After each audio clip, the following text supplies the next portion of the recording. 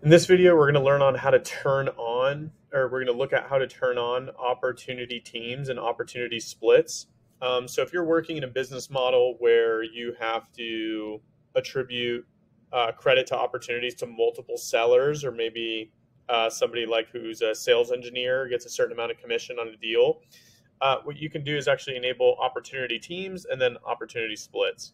So first, we come in here, you can see there's opportunity settings and opportunity team settings. For opportunity team settings, all you have to do is say enable team selling. I'm just going to add it to one layout for now. You can see that you can add this related list to multiple page layouts.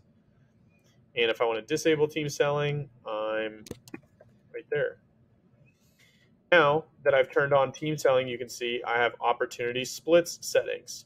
So if I type in split in the menu bar, I'll get the setup opportunity splits section here in our admin setup menu.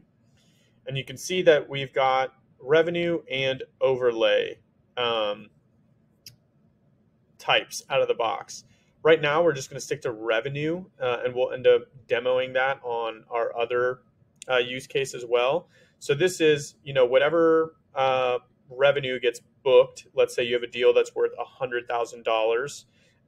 We want to split this 50-50. So one rep gets credit for 50%, another gets credit for 50%, $50,000 each, or 90%, $90,000 for one, $10,000 for another. This is just going to be the simplest model to use, and we're going to go ahead and save it and enable it. Also, I'm going to add this to the same opportunity layout, and we have now enabled opportunity splits and opportunity teams. This does take a minute depending on your org. And this does tie into forecast settings as well. So if you're using quotas and forecasts, we'll also go into that in another video. This can be disabled.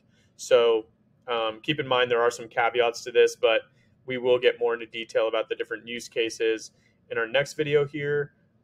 Just quick demo of how to turn this feature on. Highly recommend doing this in Sandbox first, as always.